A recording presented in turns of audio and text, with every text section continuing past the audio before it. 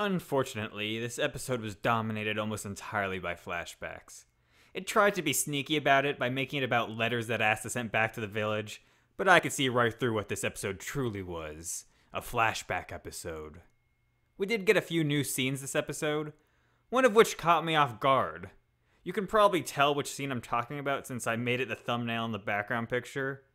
I really didn't expect to see a bunch of villagers strung up dead with vines going right through their bodies. So I guess that means Asta and Yuno really didn't get there in time. Which, while sad for the dead villagers, it does add a sense of realism that not everybody can be saved. After the flashbacks were finally over, Asta noticed that his adopted father was dying from poison.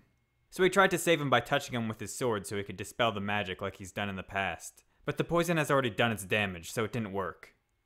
It then seemed like the father died, but all of a sudden the sword Licht was using came out of Asta's grimoire. So I think it's pretty clear that it's going to save the father somehow. If it doesn't, and the father still dies, I'll be genuinely shocked. When Asta touches the sword, he seems to get a bunch of flashbacks from Licht, and his demon form activates while he's screaming in pain. And of course, right when it's getting to the good part, the episode ends. Thanks, flashbacks, for wasting our time just so you could blue ball us right at the end. Well, since they skimped out on us with giving us new content this episode, I'm gonna skimp out on my review and end it here. It's not like I have much new stuff to talk about anyways, and I don't think I need to bother talking about the flashbacks. The only thing I have to mention about the flashbacks is the one where he fights against the crazy laser dude, and how it reminded me how weird the animation was that episode. I'm not sure if I should like it or if I should hate it.